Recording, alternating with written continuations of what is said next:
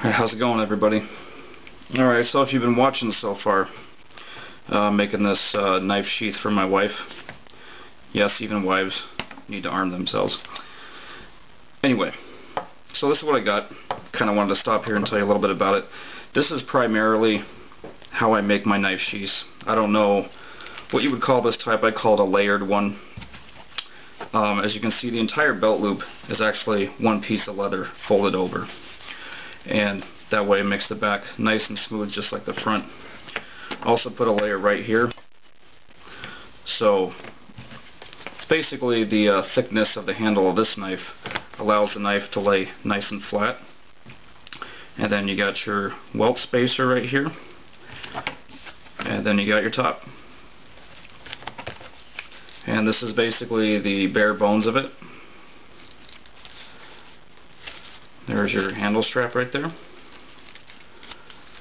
And this is a little dark. It's still wet. And what I'm going to do is I'm going to attach a little fire starter here for my wife.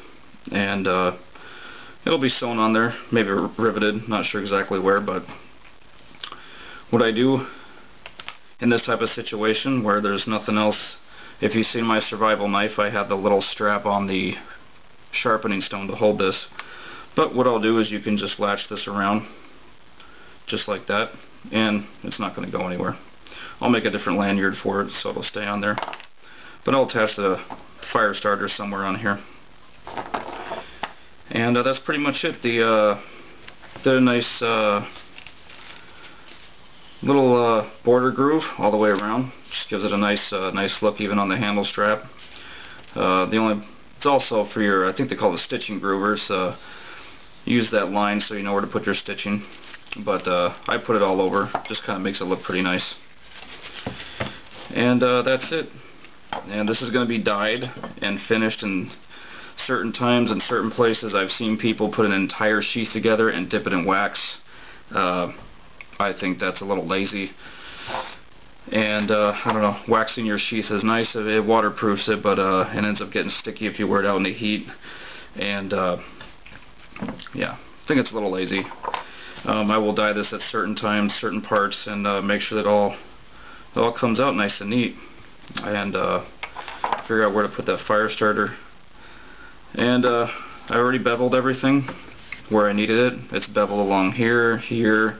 The straps, the edges are all beveled. Right here along the top of the top piece of leather is beveled. Everything else isn't. Once it's all done, I'm going to be sanding the sides, and then after I sand it, I'll be beveling those edges, so there's no need to do that right now. But for right now, it's a little bit of gluing. I gotta let this dry, put some holes to sew it, do a little bit of gluing and a little bit of dyeing, so there you go.